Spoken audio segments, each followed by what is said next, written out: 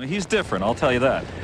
All right, we're going to throw it up now to the voice of Garden State Park over in Cherry Hill, New Jersey, our buddy Larry Letterman. Larry? Nadia, Lobell. I'd like to welcome aboard everybody watching us around the country on the Deuce, ESPN2. Special hello to Ken Warkentin and Gary Seibel. Field is on gate.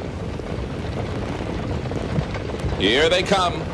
And they're off in the 8th. Nadia Lobell on the outside. Hard sin, hard spin is the life of the party. Leaving out of mid-pack is her partner, Art in the Park.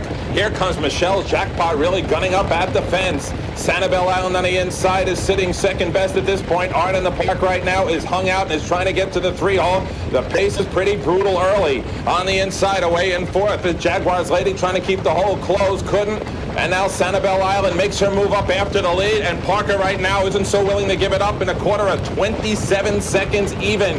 They move on to the back stretch, looking for her 28th win of her career, and surely her most finest moment. Sanibel Island's working hard to get the lead. Michelle Jackpot indeed had to take some sting out of her. 2.5 lengths to Art in the Park sitting in 3rd. These are the 3 in the marquee matchup. On the outside, Paling Avenue trying to get into the 4-hole and has. Then a hung out Danger Woman right now is trying to flush out some cover along the way and is. On the inside, Jaguar's Lady is really bottled up into the flow, and on the go is Fanciful Hanover. Next in line, behind some poor cover, is Fox Valley Memory. Got a big hill to climb. Then we got a length and a half on the outside, a Movie Star Log. And on the inside, very quiet, in quiet desperation, is Life of the Party. In a half and 55 seconds. They moving on the turn, and Sanibel Island right now is going for the jugular. Warrington is cut her loose, leading it 2 lengths. Art in the Park is taken 2nd. On the inside, Michelle Jackpot is laboring in 3rd, coming off 3/4 and 1:23 flat into the highway for heroes, and Sanibel Island is hitting on all cylinders.